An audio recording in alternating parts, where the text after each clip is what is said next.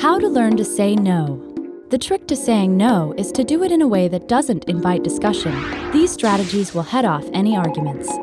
You will need a simple no, some positive statements, an alternative, a compromise, and a compliment. Optional, confident body language.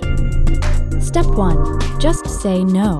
Don't offer any reasons for your refusal. Simply say, "I'm sorry, but I can't." Then change the subject. Otherwise, you invite the person to challenge your excuse.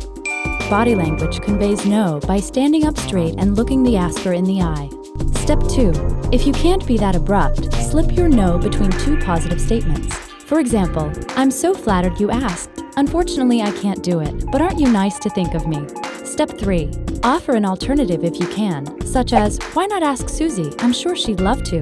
This is especially satisfying if you know Susie will dread the request.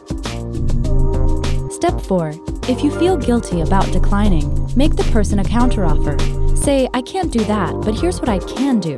Step 5. End on a positive note by complimenting the person. It will take the sting out of your rejection. We're all suckers for a compliment, even if we suspect it's insincere. Did you know?